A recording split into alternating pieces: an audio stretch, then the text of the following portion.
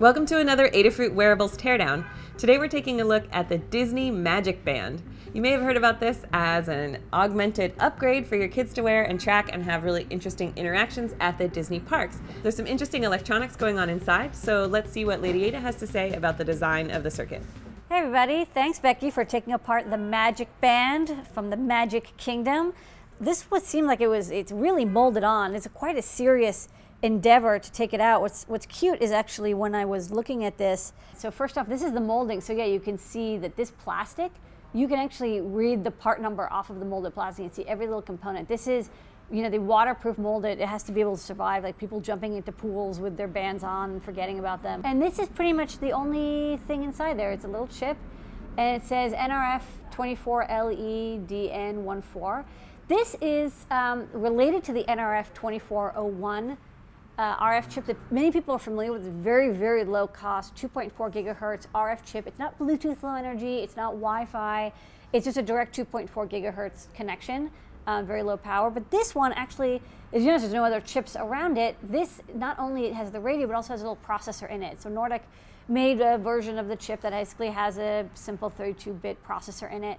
So, you know, if you want to not have to have the expense of an extra chip and you don't have to have something very complicated go on, this is good for you. There's a couple of passives. There's a 16 megahertz crystal up here, a nice crystal. These traces over here come to the back, and these are your tested program points when it's manufactured. You can see the molding presses this in so much that you get little bumps on the back. And then this part over here looks like some sort of local antenna maybe, because it says apparently you can be used for distant as well as local communication. So there's possibly some way for it to act as a kind of a local sort of RFID-esque type thing. So when you touch the receiver, it notifies. This is molded on, and this is the battery holder. So the battery is kind of tucked in here into this plastic. This is a coin cell, non-rechargeable CR1620, lithium coin cell. And then this battery connector kind of folds over and into it. So they avoided having any mechanical connectors just by reusing this flex circuit. I guess they just press it in far enough that it makes good contact. And then over here, this got torn a little bit, but there is an antenna that goes down the band.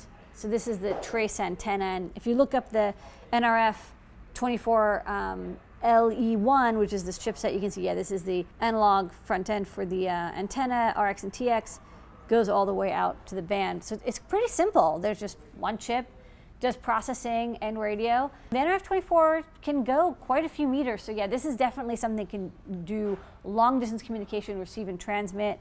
Probably what happens is when you get the band, you know, it has a unique identifier already burned into it.